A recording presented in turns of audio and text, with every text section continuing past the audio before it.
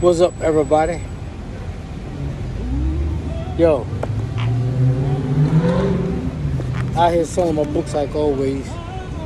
Let me see. Man just gave me $100.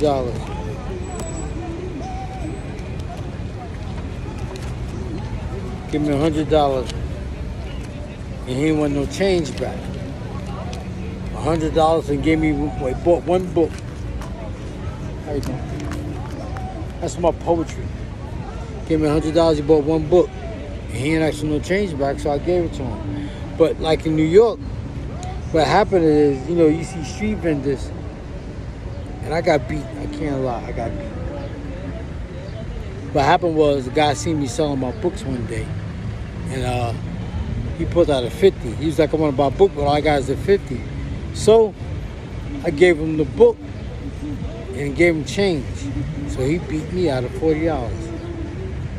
Yep, got beat out of $40.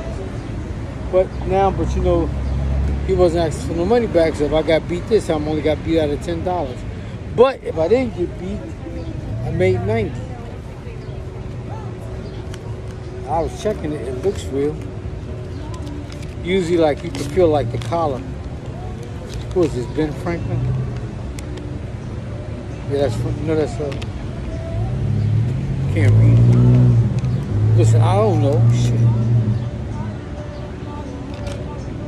Yeah, that's Franklin. Like, you can feel like, when you feel their collars, you can feel the ridges in their collar. And that little reflecting thing moves. But the thing is, what happens is, what people can do is they'll take real money, they'll take $1 and they'll erase the dollar. And then they'll print zeros on the dollar with the one, and they can take a $1 bill and turn it into a $100 bill. So it could be, the paper money could be real, but then the amount is fake. The amount. Yep. So that's how they beat you.